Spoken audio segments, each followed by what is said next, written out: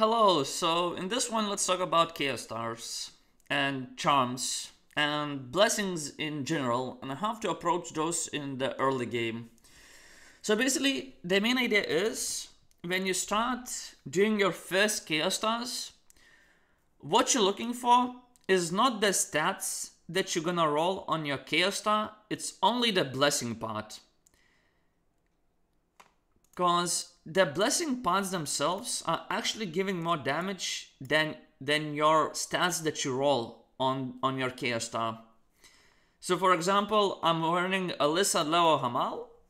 I'm running those because my main skill has area effect tag, has projectile tag, and has physical and poison tags. It has 2 elemental types because I'm converting to physical damage. So basically, I'm only benefiting from physical damage amplification. So with that in mind, I have Alyssa, which gives me area damage amplification. I have Loa that gives me projectile damage amplification. And I have Hamal that gives me physical damage amplification. So with that in mind, whenever you get your first chaos star, what you're looking for example, you're gonna get in the at tier 3 chaos orb and tier 4 chaos orb. So what you're looking for early is not what you roll on your chaos star. And by the way, what you roll on your chaos star depends on your charms. So for example, if I do something like this, what I'm gonna get on my chaos star is gonna depend on the charms that I use on those affixes. So I could get critical damage taken dampening HP, I could get mana, chill rate, elemental resist, I could get sentry critical rate, damage when dual wielding, minion critical rate, and so on. But early into the game, it doesn't matter. What you want to do, you want to pick up one type of your blessing type. For example, if you're doing physical damage, you can go just for Hamal. And you want to use every single Hamal charm that you have on your first chaos star. Because that's gonna give you the most amount of blessing that you need immediately. So whenever you craft that, you start working towards your Hamal blessing. Only Hamal blessing. You only use basically Hamal charms until you hit 140%. Because, as I said, that 140% blessing effect is gonna be better than the charms that you are using if you are into the early game.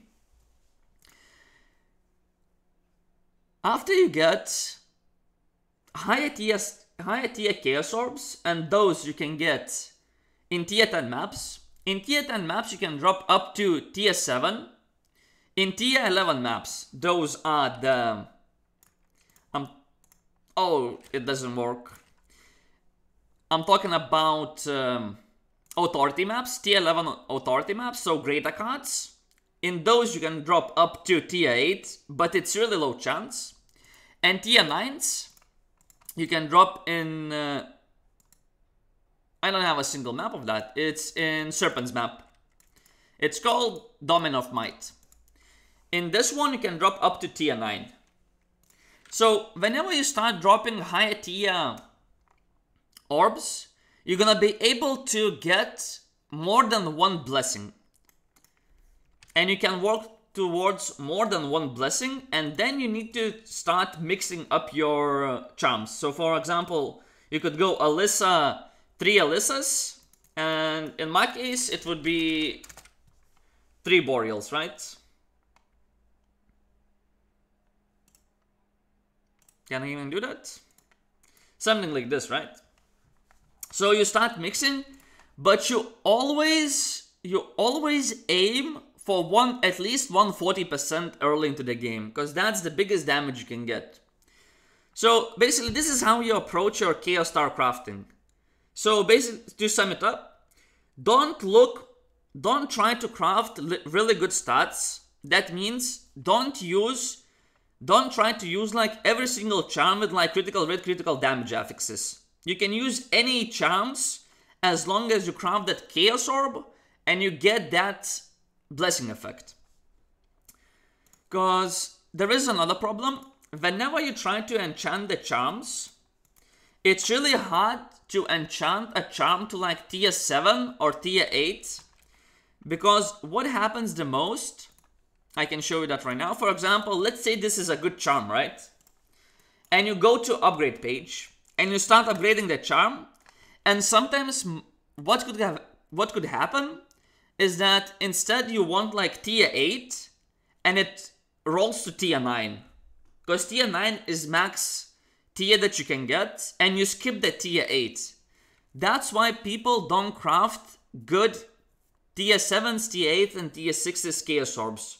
Only tier 9s, because sometimes it's just impossible to craft one because you're gonna waste so many mats. So that's the main idea. But there is another thing, that is charm slot upgrades. Basically, without charm slot upgrades, you won't be able to get that much blessing effect. So what you're looking for, as you can see, my crafted chaos star has 96 and 48%.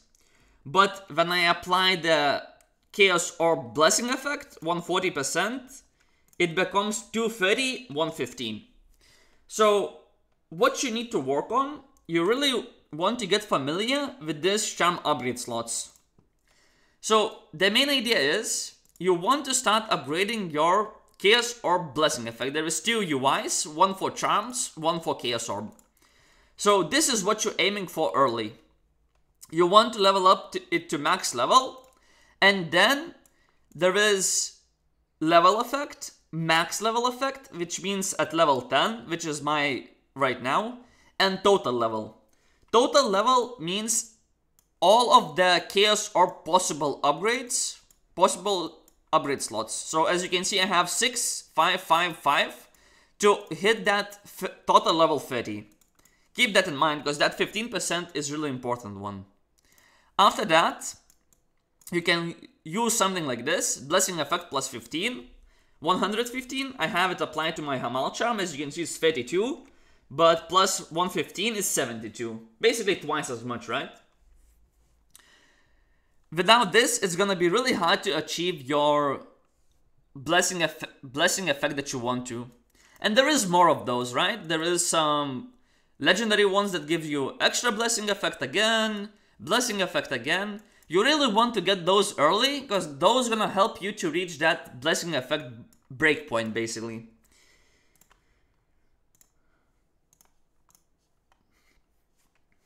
After that, so let's say you crafted your tier 9 chaos star. You start working towards your blessings, you have your blessing effects, and only then I suggest to start looking for big, good charm upgrades. It's gonna be much easier that way. As you can see, some of my charms are actually not that good, right? This one is really good. This one is decent. This one is decent, but this one is kinda meh. And that's basically an example. Because first of all, what I'm looking for is the blessing effects, and then I start working towards my charms. Sometimes you get lucky, sometimes you might get your good charms really early into the game. That's good, right?